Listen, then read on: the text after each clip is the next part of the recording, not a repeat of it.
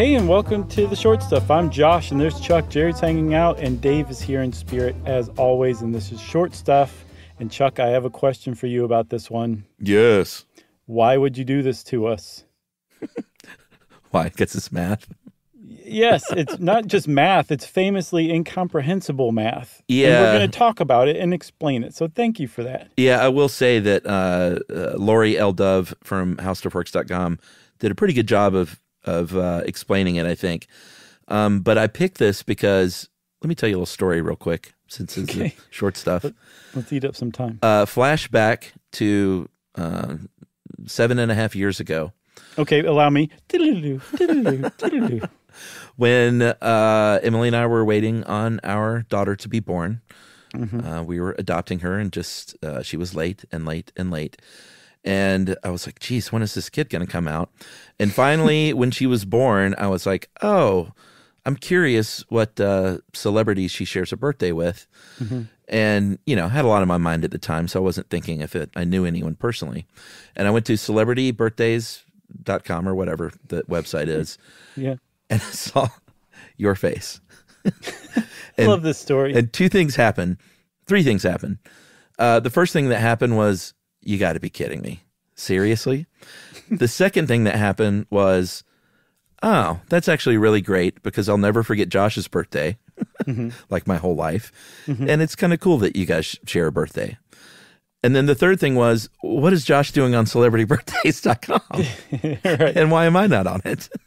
Well, my friend, I have an update for you because you told that story not too long ago, and it got me into action. So I used whatever clout I might have at famousbirthdays.com and nominated you to be on the site as well. So hopefully, I'm hoping that they will listen and then get you up there on before your birthday. Oh, that could be even more embarrassing and more egg on my face if they go, no, nah. You deserve it. I even said, I was like, he's at least as famous as I am. If I'm on there, funny. He should be on there too. So it just seems right, you know? So you guys share a birthday, which is very cool and awesome and fun. And I just think it's lovely now, even though I was initially like, what?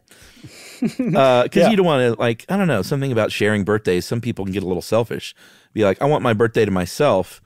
Okay. But what we're talking about is sharing birthdays. And what are the odds of sharing birthdays with someone? You would think it would be 1 in 365. Yeah. And actually, I think if you put two people in a room together, that is the odd. Although I'm sure I'm wrong about it right out of the gate. No. I am wrong. I was. There's a 1 in 364 chance, I think, if you put two people in a room together. The thing is, if you start putting more people in the room together, the chances don't increase linearly. It's not, if you put 3 people in a room, it's not like there's a 3 in 364 chance. Man, math. It's not like it just increases linearly, like one after the other after the other. It starts to increase exponentially. And what you end up with is what's called the birthday paradox, which if you say that to anyone who knows anything about math, they will laugh at you and say, it's not actually a paradox. It's just that most people don't understand it. We really call it the birthday problem. Yeah, because here's the thing. And the more you read about this and the more mathematicians you talk to, they all kind of they kind of pat you on the head and laugh a little bit and say, oh, you normies are not very good at calculating things exponentially like we are. We are very good at it because we have studied it and trained to do so. But you people your little pea brains just don't think that way. And so you do very rudimentary math that is completely wrong when it comes to figuring out like the odds of sharing, or odds of a lot of things, but the odds of sharing a birthday. Right. And it's true. They don't have to say it, but it is true. It is true. I say we take a break and then we come back and explain what the heck is going on here. How about that? Let's do it.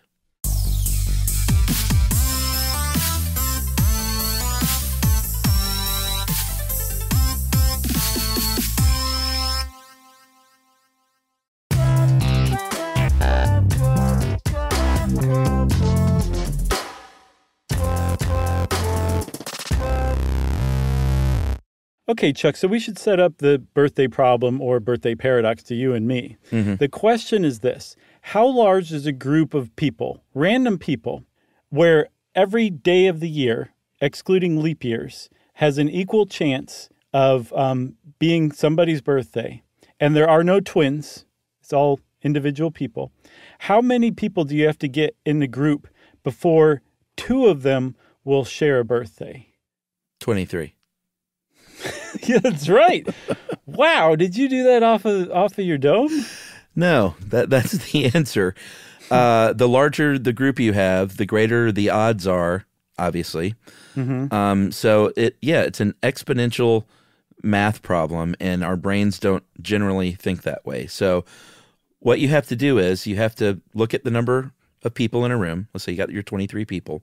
Mm-hmm. And if you're comparing just yourself to the other 22 people in the room, mm-hmm. then you're just going to end up with those 22 comparisons. But when you're talking about exponential math, you can't just look at the one person in that room. You have to compare that probability for all the people in the room. Mm-hmm. So the first person would say, all right, I have those 22 comparisons.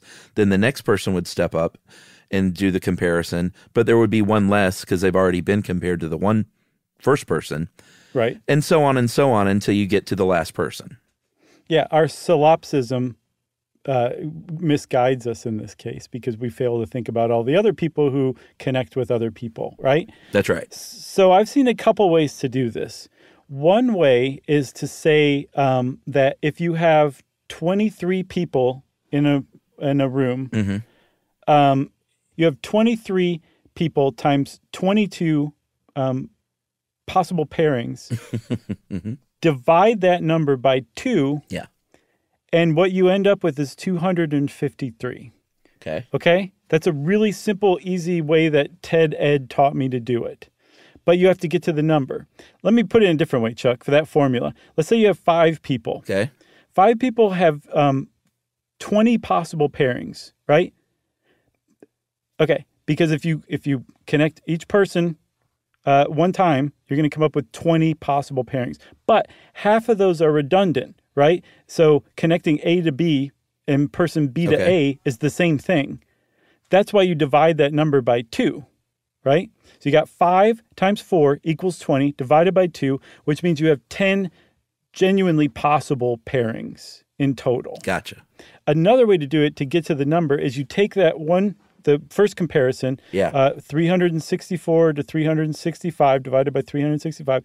And then for the next person, 363 divided by 365. And the next person, 362, and so on and so forth. And if you do that for 23 different people, and you take each of the products of those equations, mm-hmm. all those little tiny percentages, and multiply them, what you come up with is 49.83%.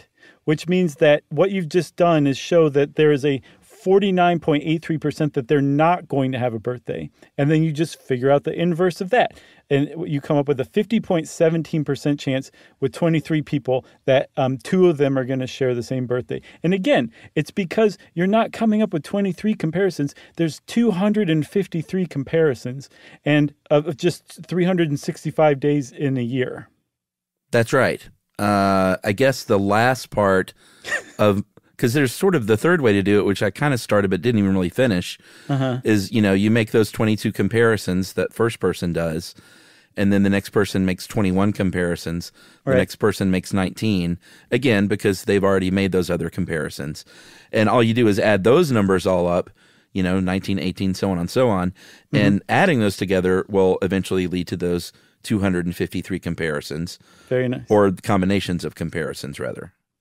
So there's something that escapes me. We just generally explained it well, although I'm sure there are some people out there cringing, laughing, crying, who know about this kind of stuff. They're like, this is just the saddest thing I've ever heard.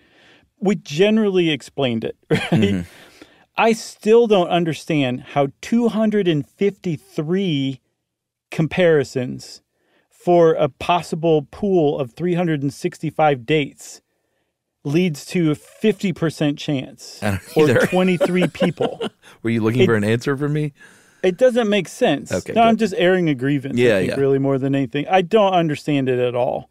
The upshot of it, though, is that when you get to 70 people, the pairings have grown so exponentially that there's a greater than a 99.9% chance that there will be a pair of people that share a birthday. Again, though, we're talking about more than 2,000 comparisons for 365 days. Why is that not like 500% chance that there's going to be two people that have the same birthday?